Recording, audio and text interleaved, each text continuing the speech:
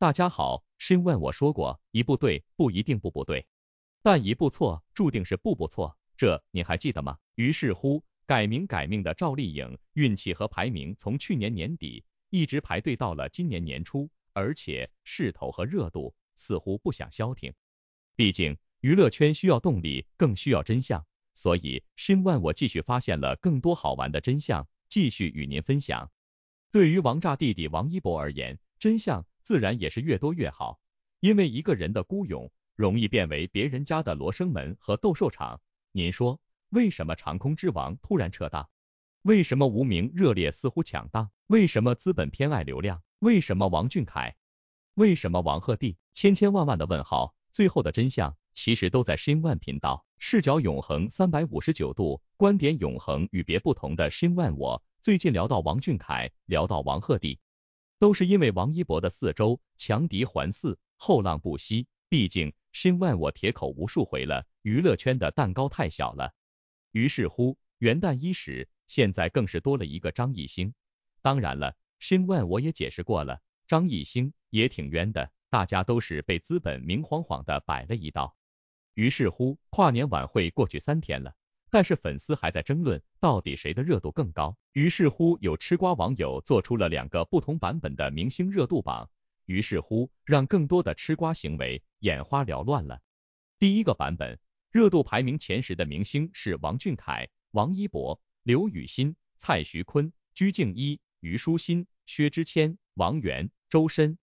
第二个版本，热度排名前10的明星是王一博、王俊凯、赵露思、虞书欣、程潇、周深、时代少年团、何炅、许嵩、张艺兴。2个版本中，有一个是王俊凯第1，王一博第2，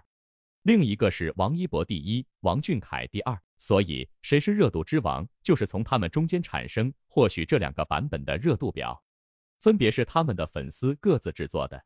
因为王一博在东方卫视跨年，王俊凯在江苏卫视跨年，其中XinWen我聊过，王俊凯单手吊威亚的热度确实很高，但是王俊凯只有这么一个单人的热搜，而且王源也参加了江苏卫视跨年，凯源合体了，也给王俊凯增加了一点热度，而王一博自己则是包揽的热搜更多。其中王一博脚受伤，王一博赤脚跳舞，王一博宣传新电影，该不该王一博压轴等等等等，都是你必须懂的词条。与此同时，王一博还在跨年晚会上官宣他主演的电影《无名》，定档大年初1上映，热度爆炸。所以王一博和张艺兴谁压轴的问题，也在第2天发酵，占据了好几天的热搜。所以强度和热度而言，王一博依旧是跨年晚会的热度之冠。当然了，被资本强行透支的超高热度必须包括在内。所以说，在视角永恒359度，观点永恒与别不同的XinWen我的眼里，王俊凯的第1热度也是没啥争议的，因为基本没有负面、互撕和拉黑的。说到这，XinWen我也欢迎您的不同见解，欢迎多多指教。热度有时候还是正能量好一些，特别是开年和团圆的时分，不知道您认同不？2023年已经开始了，不少吃瓜观众已经开始为春晚做准备了。以往每年寒暑假播放的电视剧都是无限播放《还珠格格》《西游记》还有《重案6组》等等的经典剧集。时至今日，您猜，打开您的电视机，第一个跳出屏幕的画面又会是哪位演员居多呢？有吃瓜网友发现了一个有趣的画面，也就是改名改命的女神赵丽颖相关的爆款剧，最近居然在各大卫视都有播出。河北卫视正在播出《知否知否，应是绿肥红瘦》，因此有萤火虫开心表示，每次看一遍就有不一样发现，循环的看都看不腻。正午阳光剧就是经典，而且女神赵丽颖演技也是很好的。剧中经典台词：人这一辈子岂能事事顺心如意呀？这世上原本就有很多阴错阳差，万事向前看总是给人力量。您是不是也这么看呢？假如吃瓜网友换台到东方卫视，结果还是发现播放的居然还是赵丽颖，而且还是幸福到万家里面和幸福开始创业的画面，开客栈的画面。于是乎，那句经典台词再次响起，也就是年轻人闯荡是一件好事情，但是不能闯着闯着把家闯没了。于是乎，看这部剧的这个时候，很多人希望他离婚。还是东方卫视现在播放的《风吹半夏》刚刚播放到了竞拍国企钢厂的画面，结果赵丽颖竞争失败了。她说，这要仅只是一个钢厂就好了。看到这，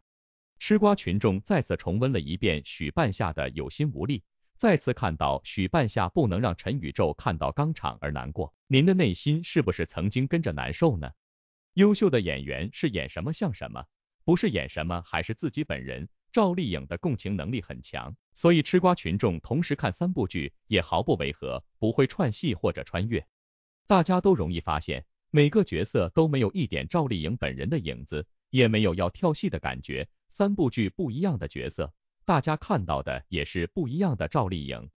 这种不会串戏或者穿越的感觉，相信王炸弟弟王一博同样也在孜孜不倦的追求当中。您说对不？所以他的努力肉眼可见。之前有网友统计了一些当红艺人的进组情况，王一博自从完成最后一部电影拍摄之后，就一直没有进组，但其实这期间他也并没有闲着。先是完成了《这就是街舞》的录制，随后又大大小小的参加了很多活动和直播。在跨年晚会活动中，王一博不仅给大家呈现了非常精彩的舞蹈，还给大家带来了《无名》即将上映的好消息。过去的1年里，王一博的工作十分忙碌，而且也为自己接下来的发展做出了清晰的打算。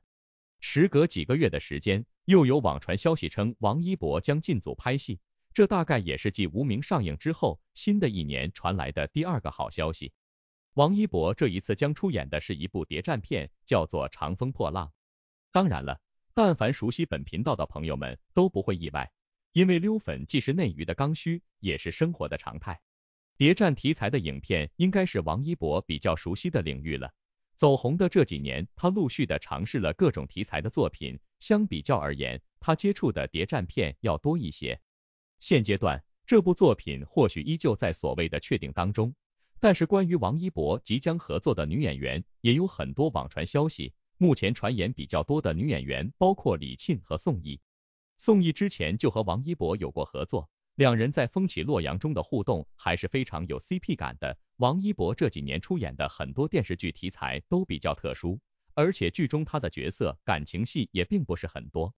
现如今很多作品都是靠吸引 CP 粉来抗数据，王一博几乎没有因为任何一部作品和合作的女演员捆绑营销过，这种情况下也更加能够看出一部作品的真实效果。现阶段也有消息称，宋轶在接下来并没有进组计划，很有可能只是片方接触过宋轶，只不过最终并没有达成合作。因为网传的频率比较高的女演员就是李沁，如果李沁和王一博这一次能够达成合作，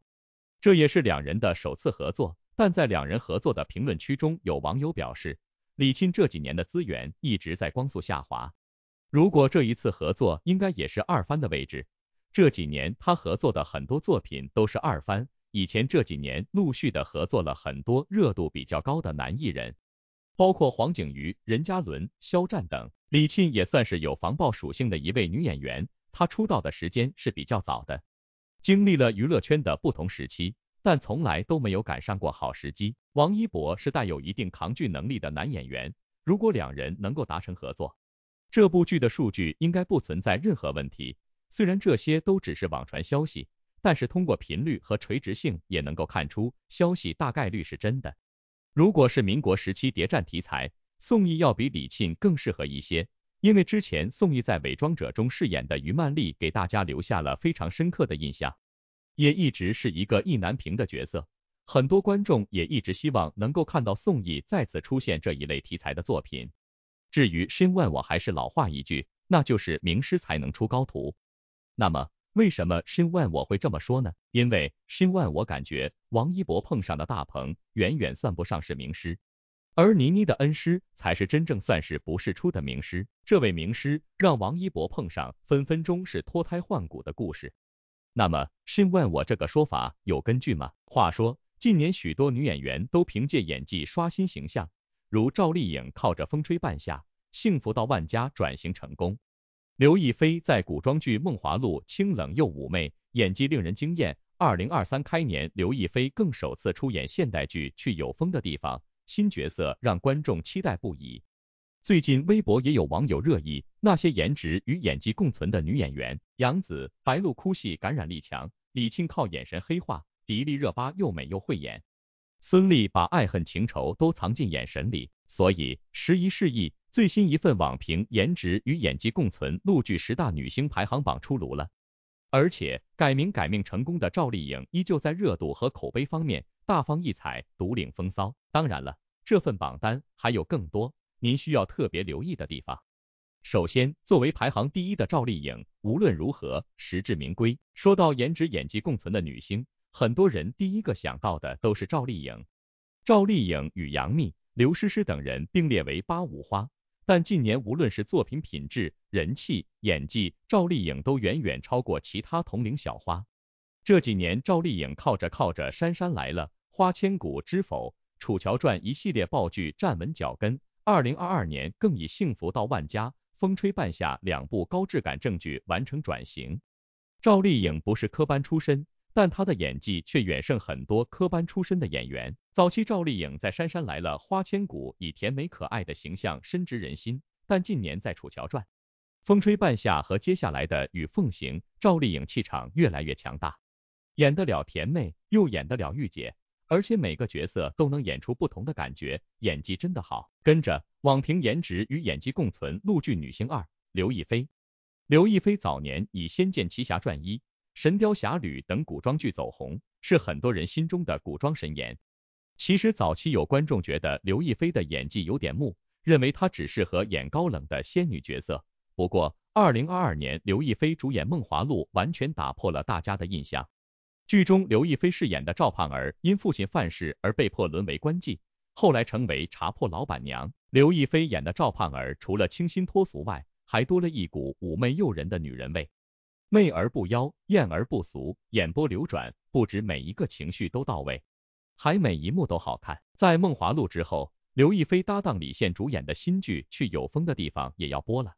这是一部现代治愈田园剧，刘亦菲饰演的许红豆是一个前5星级酒店前厅部经理，她骨子里倔强，好面子不服输，工作中认真负责，能屈能伸，对外人却是不留情面，不好惹不圆滑。这不仅是刘亦菲首部现代剧，也是她从未挑战过的戏路呢。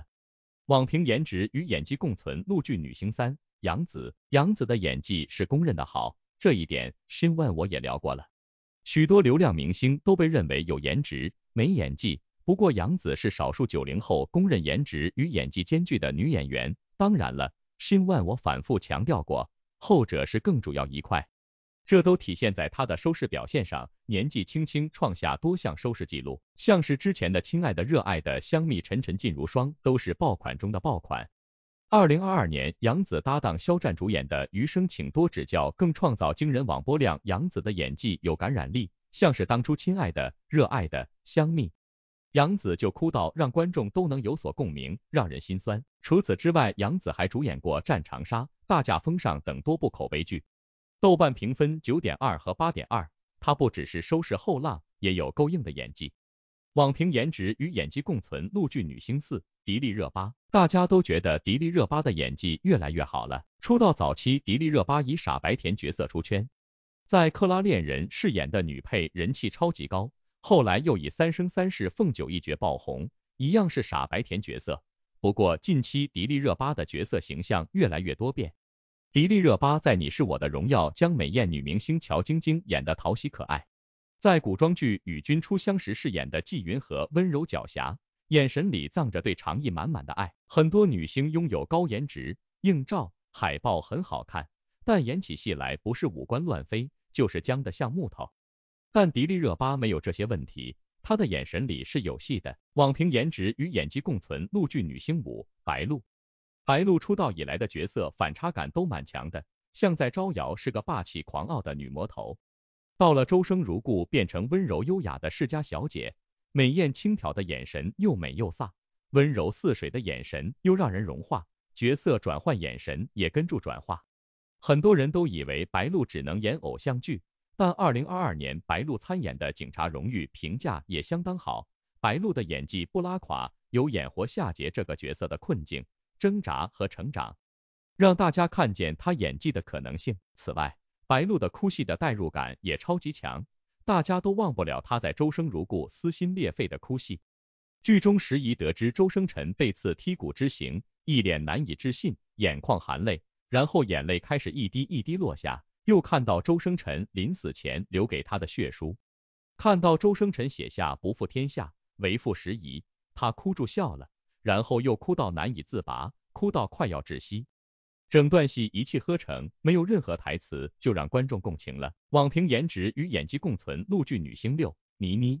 倪妮的人气和国民度都不如同为85花的杨幂、赵丽颖。倪妮主要走高质感路线，作品大多是电影，不过其实倪妮的演技相当好呢。倪妮早在荧幕处女作《金陵十三钗》就展现了超强演技，浑身魅惑的气质全藏在她的眼神里，轻佻挑逗中又带点不屑一顾，看她的眼神，哪个男人不沦陷呀？很难想象这竟然是倪妮第一次演戏，她纯熟的演技已经胜过许多科班出身的演员。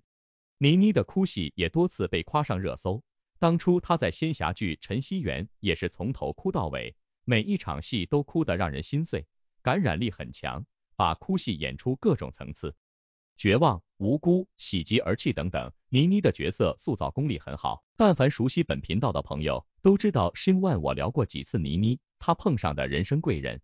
同样被XinWen我深扒多次的了。而这位贵人如果能被王一博一生一回的撞上那么一次，而且只要真真切切的那么一次机会就足够了，那么王炸姐姐刚刚撞上的改名改命的2次巅峰，注定也是王炸弟弟弹指一挥间的小 case 而已。为什么XinWen我那么肯定呢？因为XinWen我只要举个最新的例子，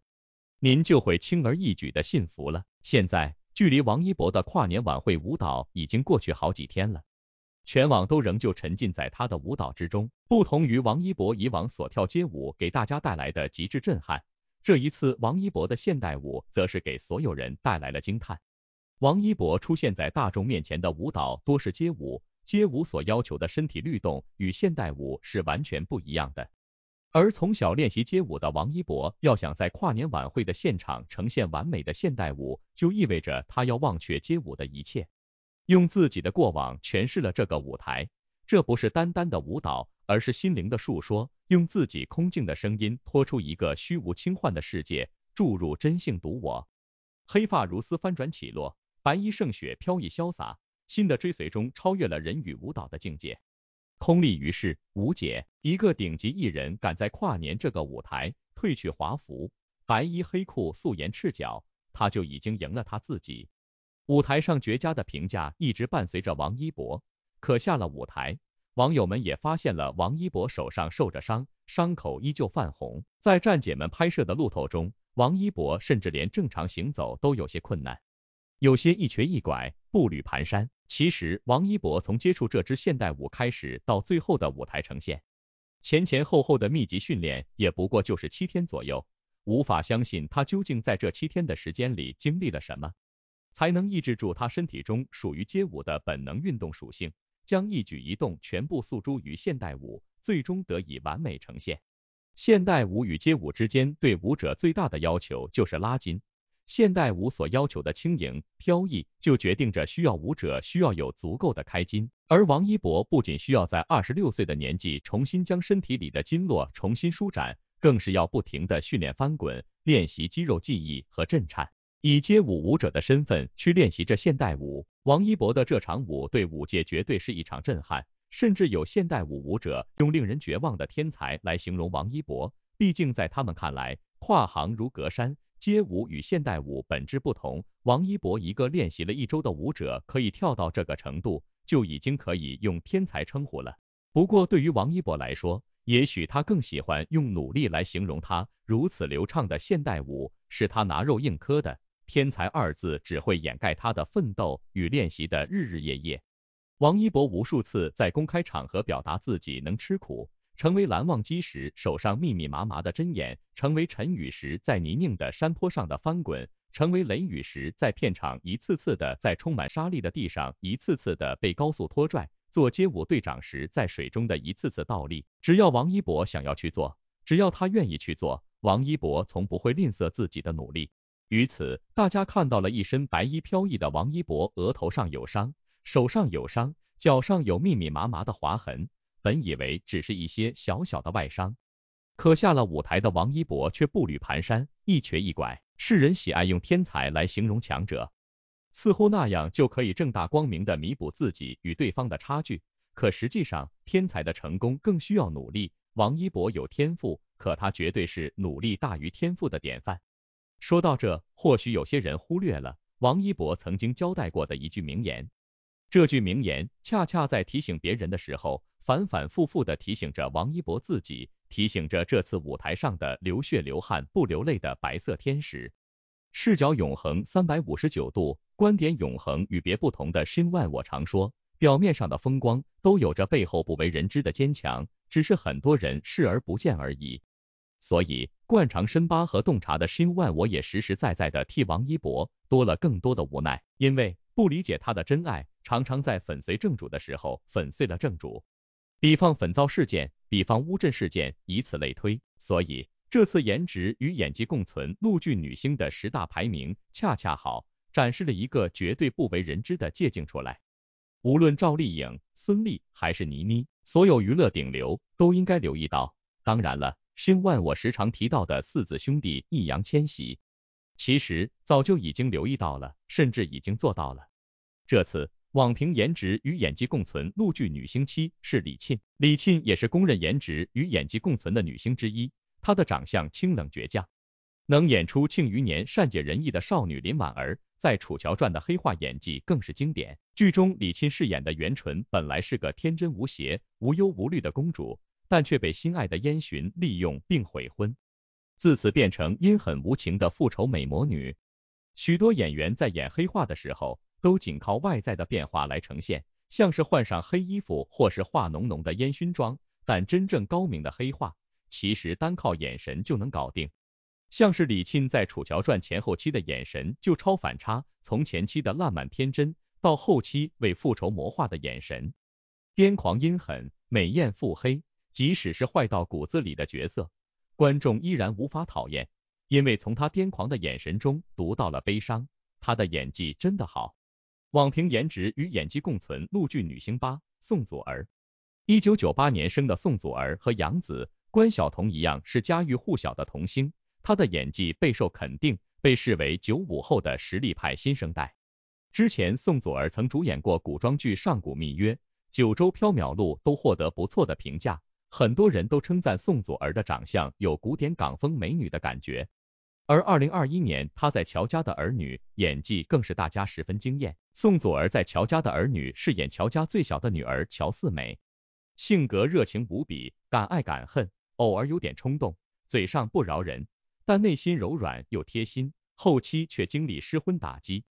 当时宋祖儿才23岁，却把一个被丈夫多次背叛的失婚妇女诠释得淋漓尽致，角色塑造功力超强。网评颜值与演技共存陆剧女星9，李一桐。大家知道其实李一桐25岁才正式出道拍戏吗？她不是表演专业出身的，而是从小学舞，出道首作《半妖倾城》就被于正相中扮演女一号，自此就开启她4年15部女一号的开外挂之路。所以常常被调侃是资源咖，但其实她没有特别的背景，真的就是戏好、认真、片酬低。李一桐出道以来演了多部女一号，却始终不火，所以老是被吐槽万年不红。但其实李一桐主演了《媚者无疆》、《鹤唳华亭》、《特战荣耀》多部高评价陆剧呢，在苍兰诀客串司命一角，短短出场几分钟，角色完成度却很高。李一桐低调务实，不作妖，兢兢业业埋头打好作品基础，虽然没有大爆，但几乎没听过有观众质疑她的演技。网评颜值与演技共存陆剧女星10，孙俪。孙俪的演技不用说，一部《甄嬛传》红了12年了还是红。孙俪从甄嬛少女时期演到老，前期天真烂漫，到后期化身牛骨路甄嬛霸气回归，不只是妆容造型变得美艳，而是整个眼神和气质都不一样了，轻佻鄙视，霸气高傲，眼睛里带着刀，看住像是在笑，却又让人畏惧。光是一个回眸的画面就成为全剧的经典，许多画面根本不需要台词来解释，光是看孙俪的眼神就能充分感受到角色当下的情绪，所以代入感特别强。而不止《甄嬛传》，孙俪在那年花开月正圆演活了江湖出身，仗义中带点匪气的周莹，都市情感剧安家演活手腕铁血霸气的房似锦，演什么像什么，每个角色都演出了独特的味道。很多人往往都只注意到孙俪细腻的演技，而忽略了她的颜值。其实孙俪娘娘装上身的时候，霸气和戾气的确是超级冲击视网膜的。光看颜值，孙俪也赢过了好多女明星。真正是颜值与演技共存。说到这，XinWen我对这位三金视后排在最后感到尴尬和理解。尴尬就在于孙俪曾经先后荣获了中国电视剧含金量最高的3大奖项：金鹰奖、飞天奖、白玉兰奖。曾经傲娇晋升，成为了中国电视史上最年轻完成大满贯奖项的女演员，甚至在2019年还获封为新中国成立70周年全国10佳电视女演员的殊荣。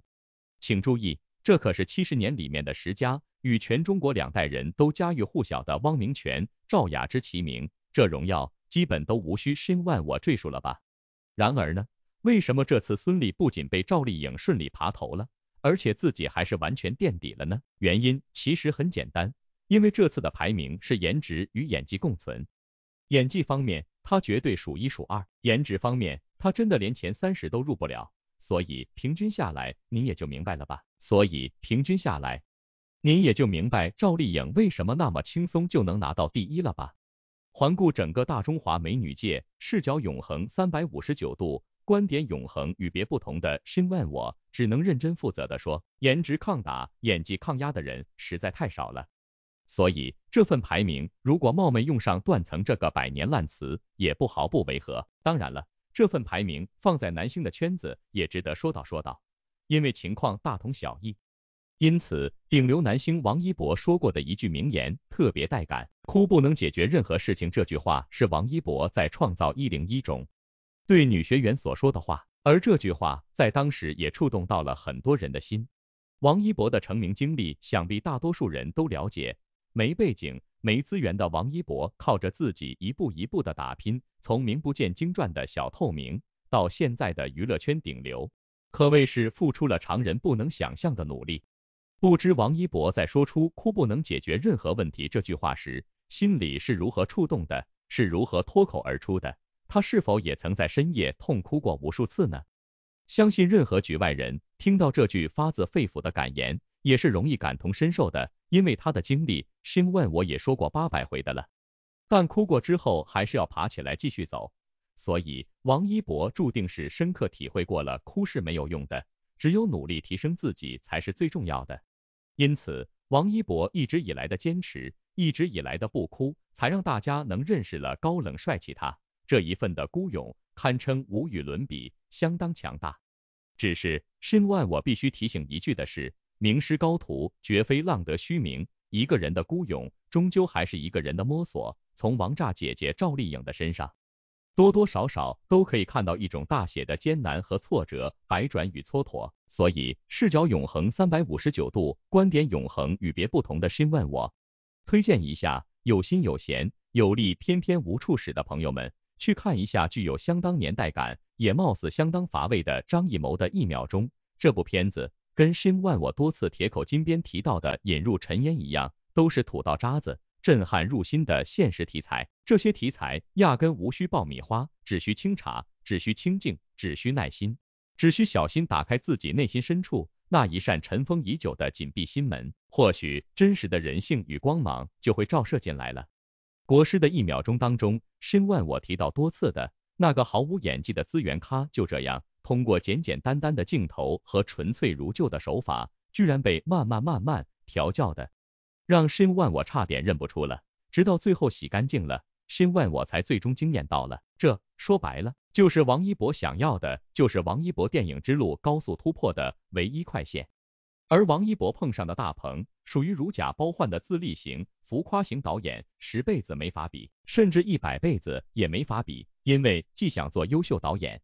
也想做优秀演员的，非得靠自身的素质和深厚的潜力不行。然而有些人的素质和潜力是有超低天花板的，100辈子再努力也没办法。而国师的天花板只有年龄和政治，所以国师的1秒钟，遗憾比成就大得多得多，而且遗憾通通都不是自己造成的那一种。所以国师的天花板基本都属于平常人看不见的那一种，因此国师的金手指在国内也绝对找不到第2个了。即便XinWen我这样的铁口也绝对不服不行的，因此无巧不成书的，大家这次居然也有幸看到了。就在这个春节档，这次国师加易烊千玺的神奇组合，其实早已完美印证了XinWen我之前拍板钉钉的镶金边铁口了。